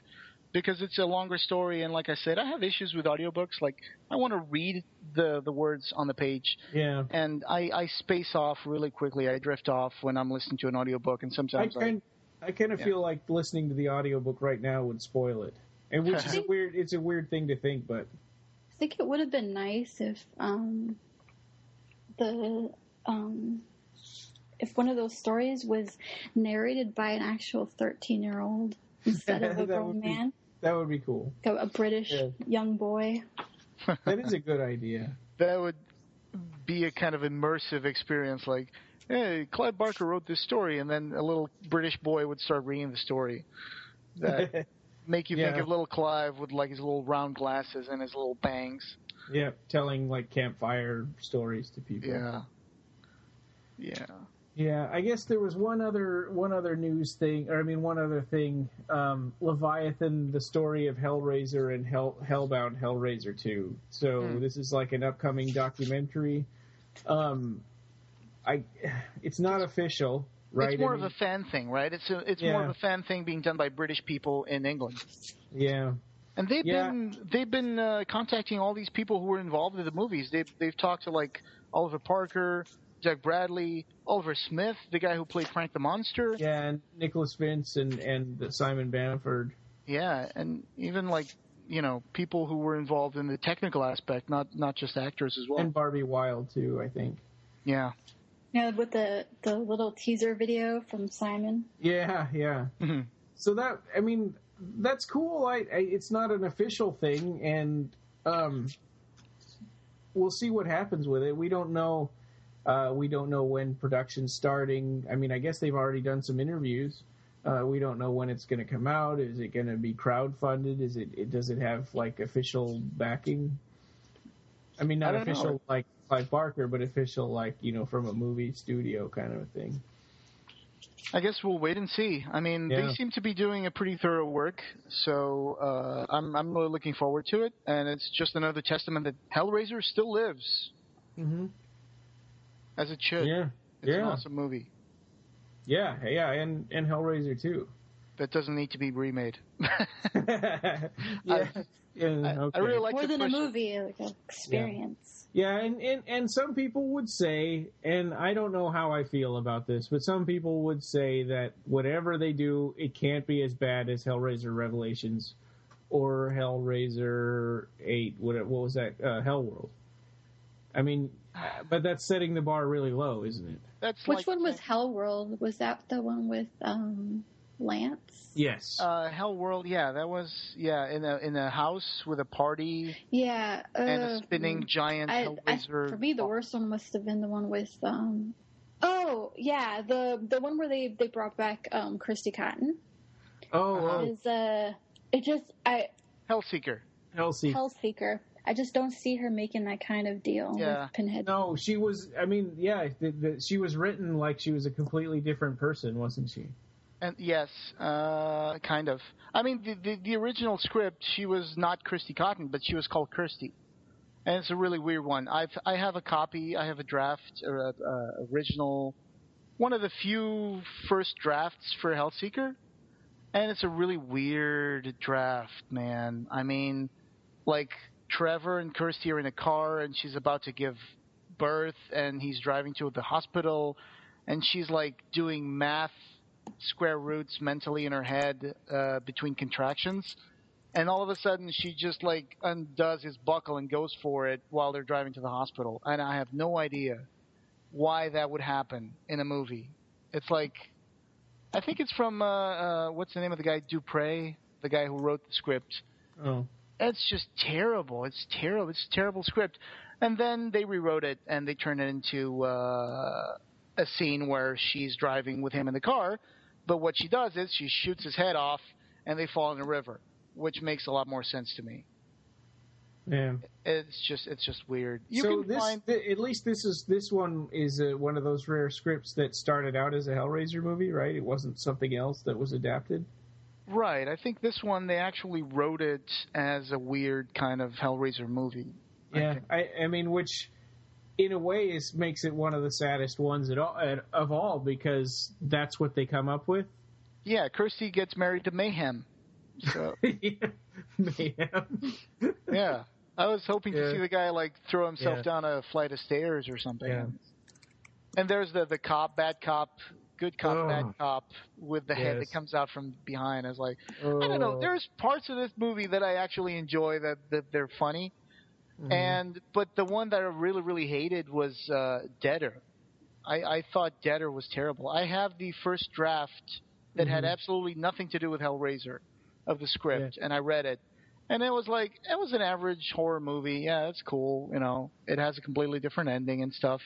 But I get that feeling watching it. They just threw Pinhead in there. Yeah, they just threw him in there. It's like, it was about this reporter who would find this group of people called the Deaders, and basically the guy would bring them back from the dead. But then after a while, they would want to die for real, and they couldn't because, you know. So the thing was, Marla was trying to contact the reporter to help them, you know, find peace or something. And then there's this weird scene where she crosses a dimension and she goes into a place where everything is white, and there's a guy who sticks her with a knife, and they just kind of rewrote those sections and put Pinhead in there.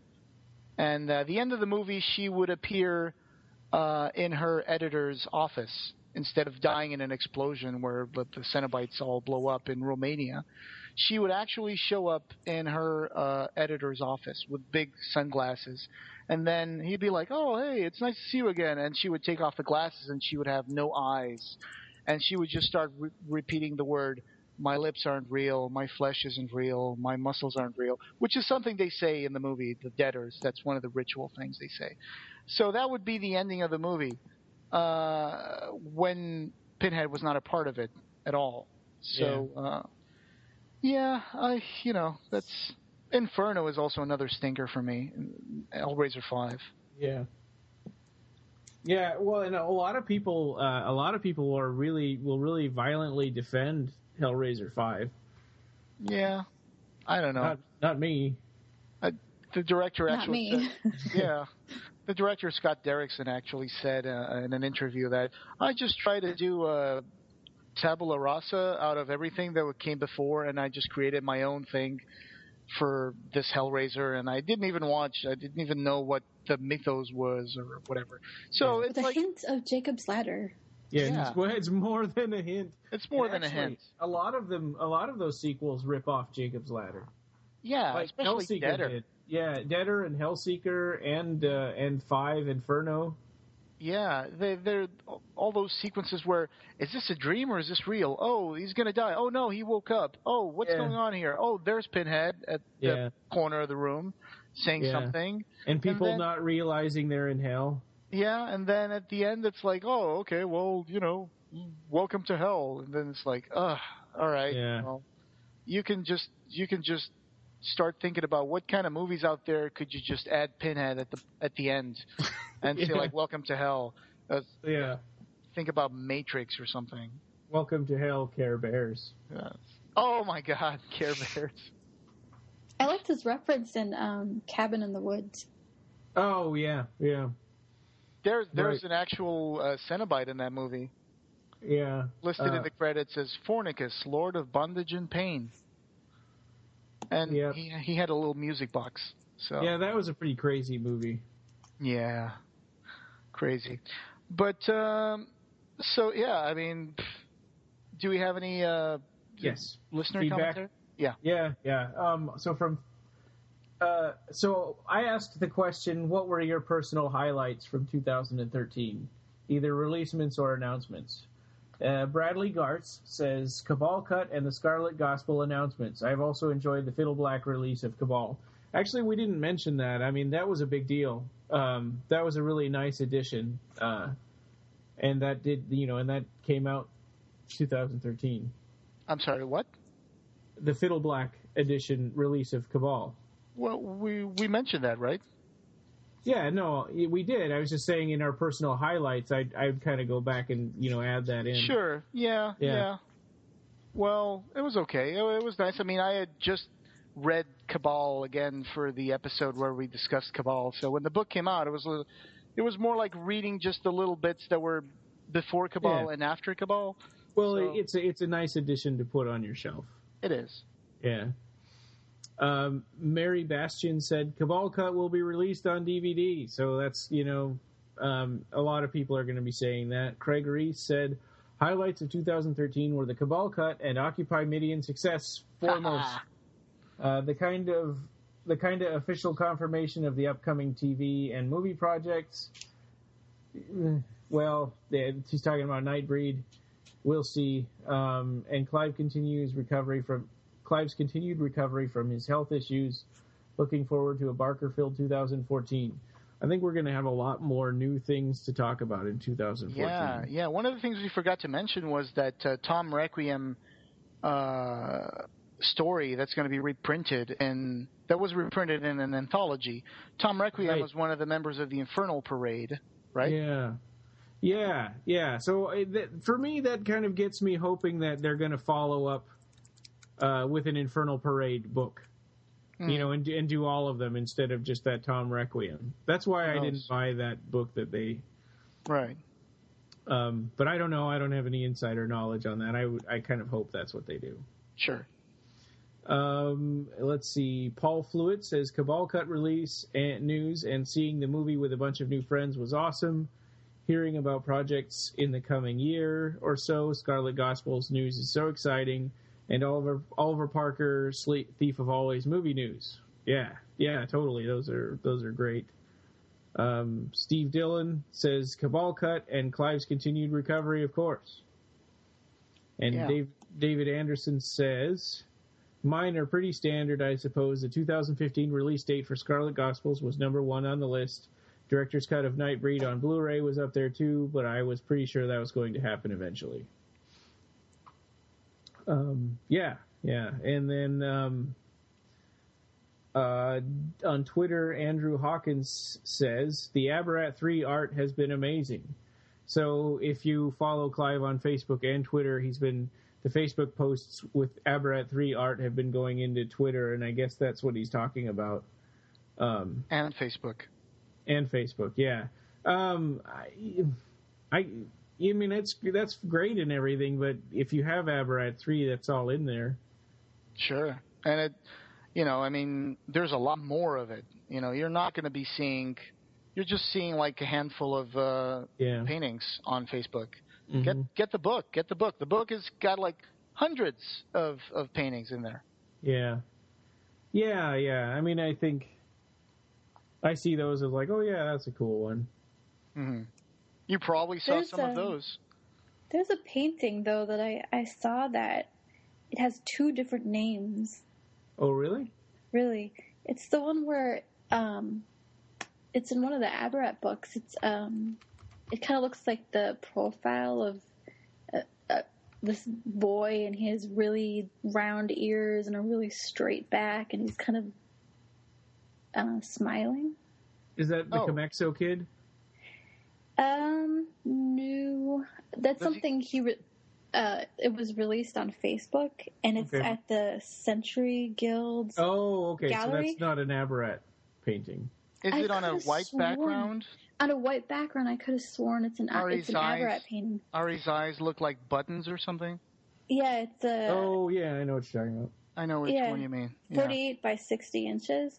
Uh-huh. He calls it Dissension at Century Guild, but it used to be called Not Check.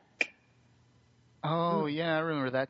I would say that probably Clive Barker keeps things in flux, so that is probably something that... I remember at one point, there's a really early picture of him with one of the characters, which later became an Aberrat character. And at the time, I don't think that it had a real name, but then when he started making more paintings, then I think that may have been when he started actually naming them and creating them as characters for the story. So I wouldn't be surprised if, he changes the names of paintings on occasion as he looks at them and oh, this is going to be a character. I'm going to put him in. It's going to call him something. So, I'm sure he keeps those things in flux. Yeah, that makes sense. Yeah. Okay. Well, that was it. I think we've hit the end of our feedback and of our episode. All right. It was a great year. It was a really exciting year, and a lot of stuff happened. We had our highlights, and 2014 is going to be even better because there's more stuff coming out. There's going to be the, books, stories, unpublished material is going to be coming out. So there's even movies that they're working on that are top secret right now. Yeah, that we can't talk about. But let's hope that 2014 is going to be a really cool year for all Clive Barker fans out there. Yeah. All right.